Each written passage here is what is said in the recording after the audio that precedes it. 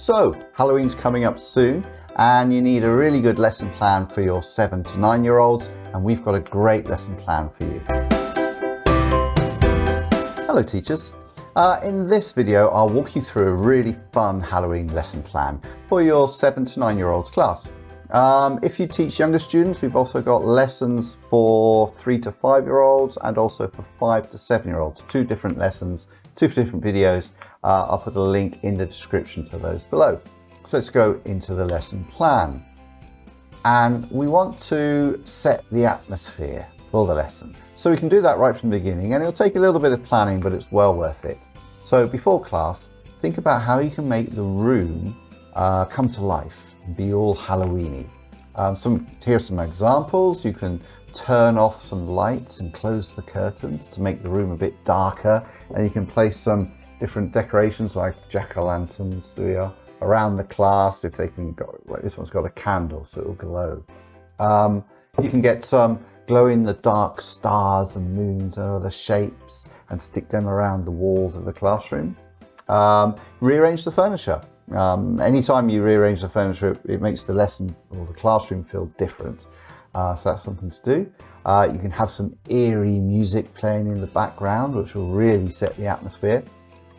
If you can, dress up in a Halloween costume. The students will really appreciate that. And if you can, ask the students or ask their parents in the previous lesson if they can also come in Halloween costumes. And then you can have a costume competition with prizes for things like the best costume, the funniest, the scariest, and so on. Okay, so once you've done that, everyone's waiting outside. So you go to the door, open the door, and you can greet each student by name as they come in and say Happy Halloween, and try and have them repeat the same back to you. So once they're in the class, we're going to start with a fantastic game, Halloween themed game, and they'll really enjoy this. It takes a bit of prep, but it's really well worth doing that. What you'll need are a number of boxes, probably around, if you can, 7 or 8 boxes is good, and you'll cut a hand-shaped hole in each box. So it's just big enough for students to get their hands in. And then you're going to put all sorts of creepy, fun things in the boxes. So your students will put their hands in and try and feel and guess what it is. So some ideas are, you can buy these in discount stores or party stores and other places as well. Things like plastic bats or spiders, goo or slime, that works well.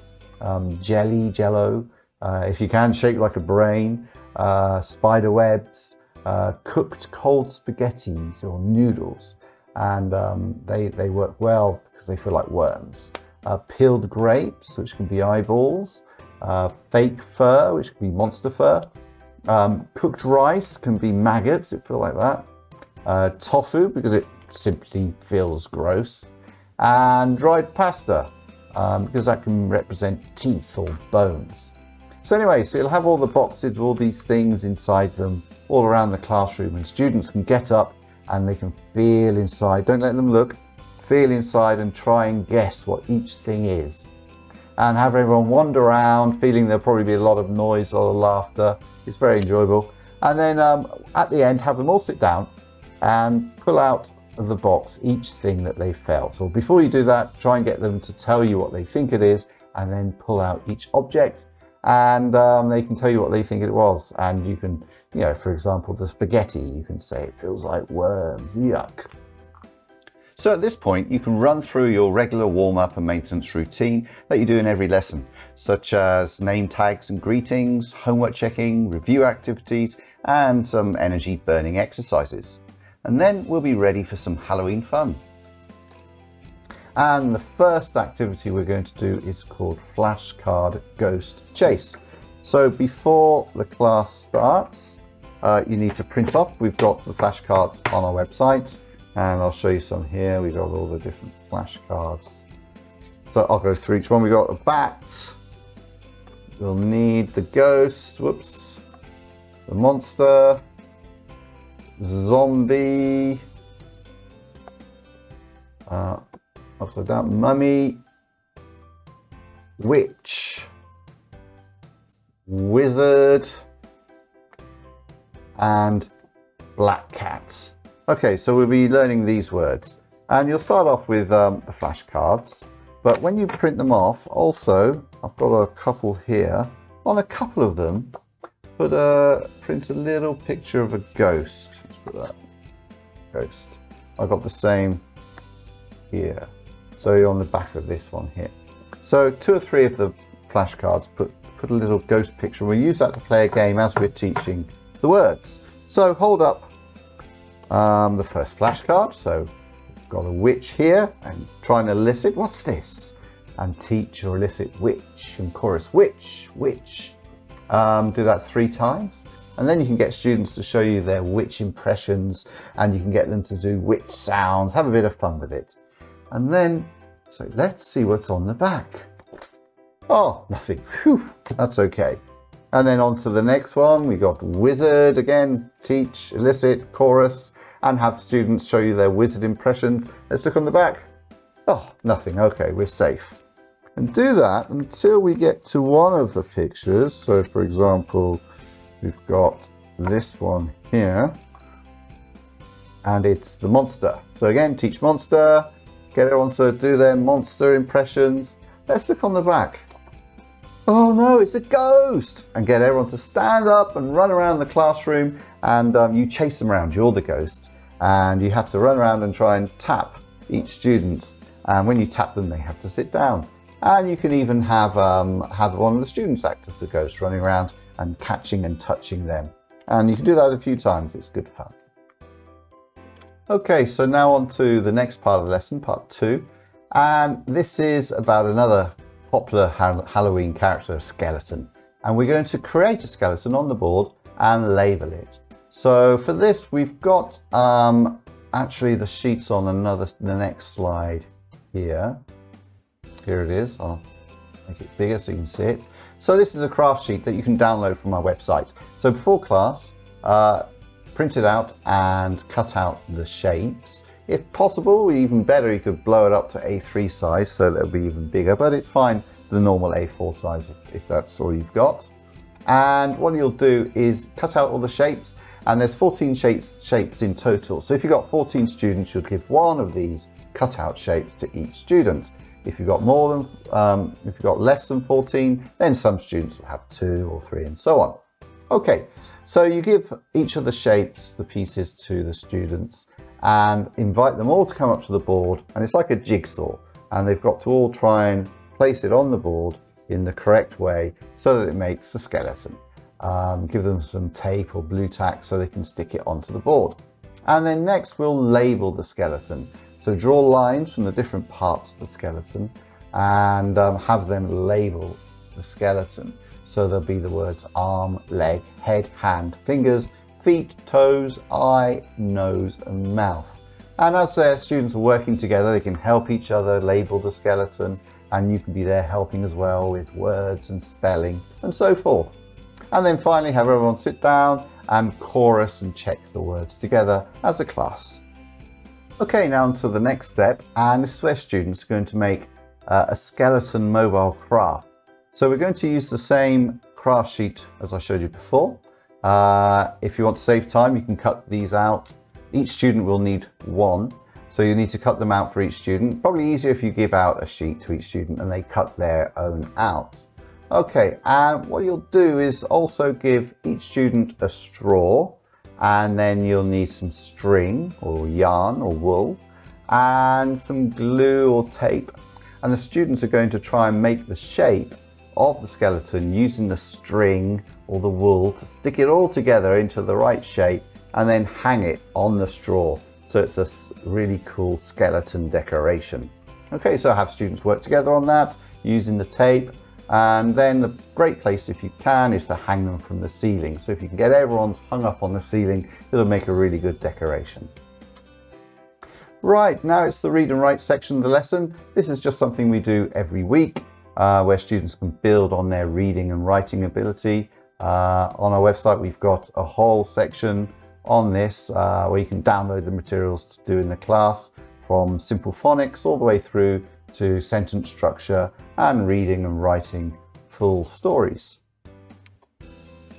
Right, back to the Halloween part of the lesson.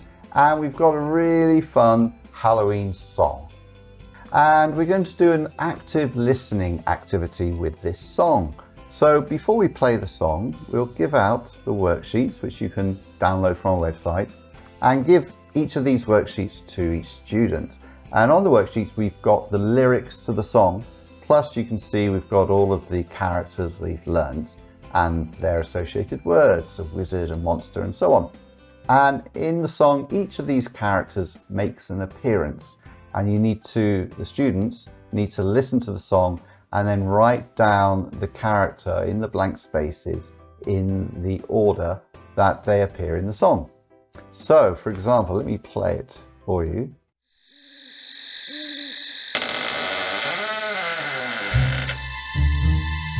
Happy Halloween! Happy Halloween! Happy Halloween!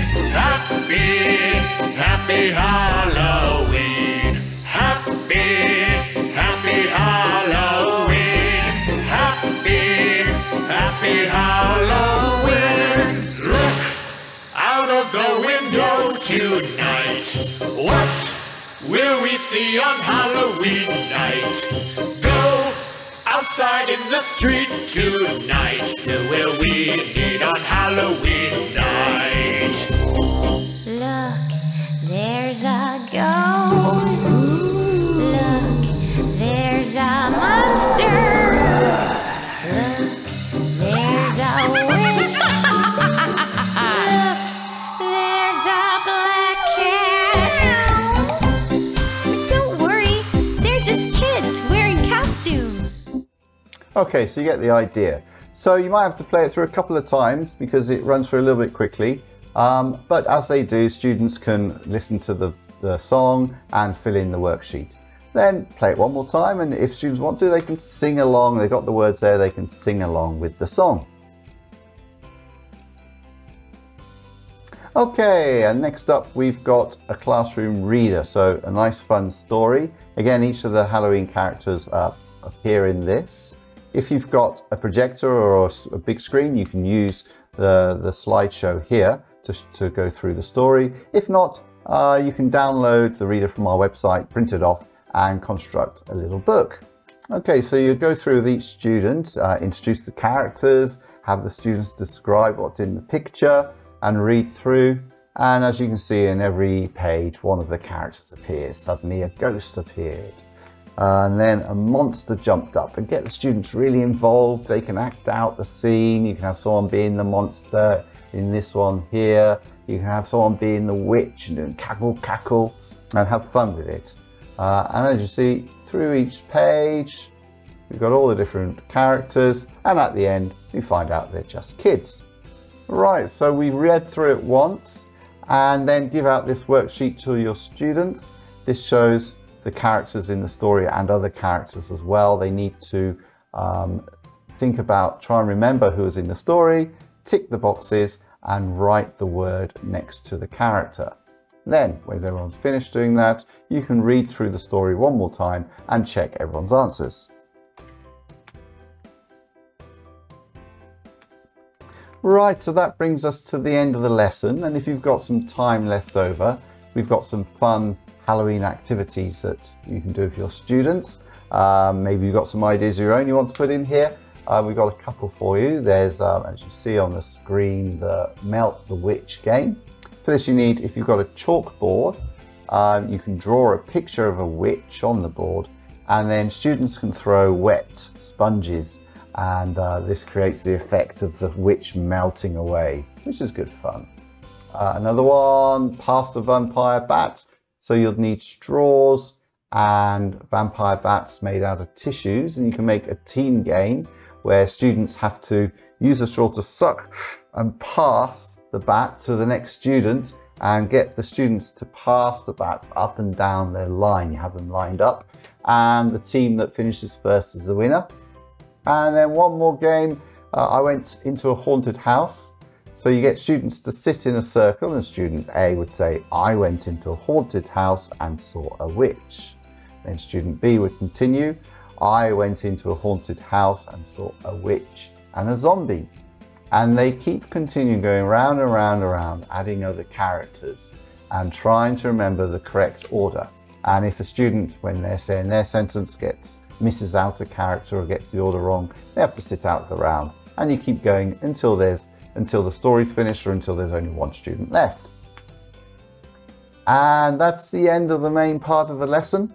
And all that's left now is to wrap up the lesson. And we'll do that first with giving out homework. Right, we've got 2 homework sheets available here, which you can download and print off from our website.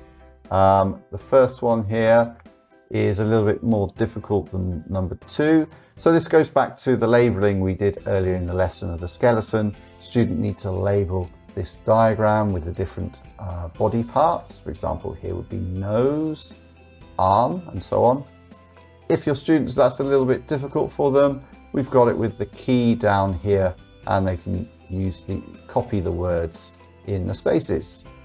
Okay, so give those out to students, hold up the sheet and model what to do first so they have an idea, and then tell your students to put their homework away in their bags. And then finally, we'll do a quick check and say goodbye. So have all your students line up at the door, and you can stand between the first student and the door and hold up a flashcard, for example, this one here, and ask your student has to say what it is, and you could even get them to do a fun impression or something. If they give you the correct answer, then they can go. If not, back to the end of the line, and then they need to work their way forward and they get another go. And that's the end of the lesson. So I hope that's helpful for you for your Halloween class. If you have other students of different ages, then please check in the description below for those Halloween lessons. Please leave any comments or any questions you have, and also please like and subscribe. Okay, thank you.